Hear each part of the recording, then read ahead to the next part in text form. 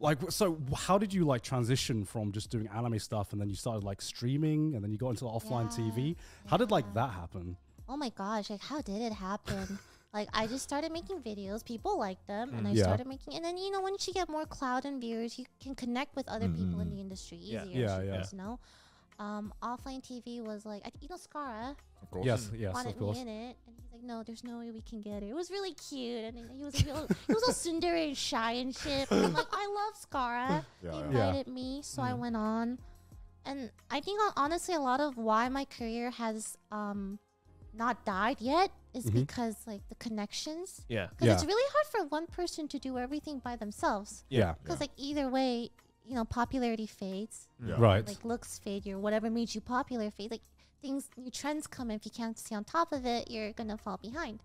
So like definitely being on offline TV and like connecting with other people, collabing helps a lot. Like I would like to like for example, remember when the pandemic started, remember the whole Among Us craze? Of course. That shit like made so many people's careers. I remember like Corpse Husband especially. Like Corpse Husband went from like I have never heard of this person before. He's like a superstar now. To like K-pop levels of he popularity. went from reading creepypastas to like selling multi-platinum. Like, how the fuck do you do that? And Michael like likes to listen to creepypasta before he goes to sleep. He used to listen to Corpse Husband. No way. And now Corpse is like a star. Like That's the insane to me. superstar right now, especially in the content creation space. So it's like you never know who's gonna pop off or who's gonna like fall off. Like it's very volatile. It's scary.